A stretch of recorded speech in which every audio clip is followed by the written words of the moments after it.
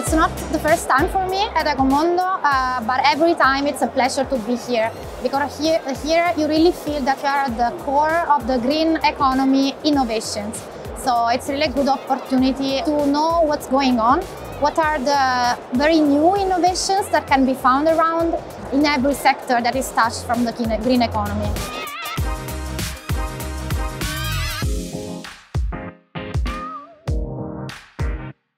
Ecomondo this year, I spoke with the president of Ecomondo and he said that there will be more than last year, so there will be more than 100,000 participants with the exhibition. And in terms of what the European Commission we are doing here for the first time ever with the 3 executive agencies working on the green technologies, I think that the result is good. A lot of people are coming to ask questions, and we are also seeing quite a good participation from the projects that we are hosting inside the booth.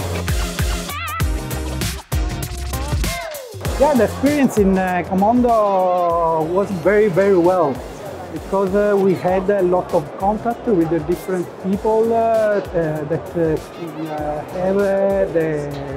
give us different feedbacks on our results, and also a different discussion, interesting discussion in order to have a lot of idea in the reduction of the food waste along the agri-food value chain.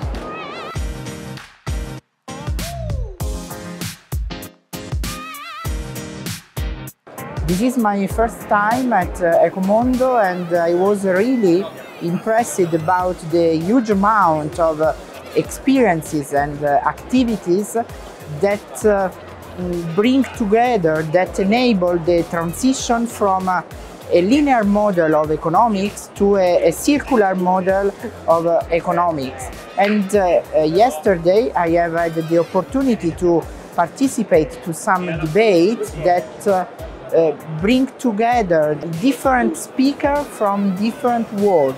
Let me say, not only from academic research, but also from public bodies and non-profit organizations and business activities.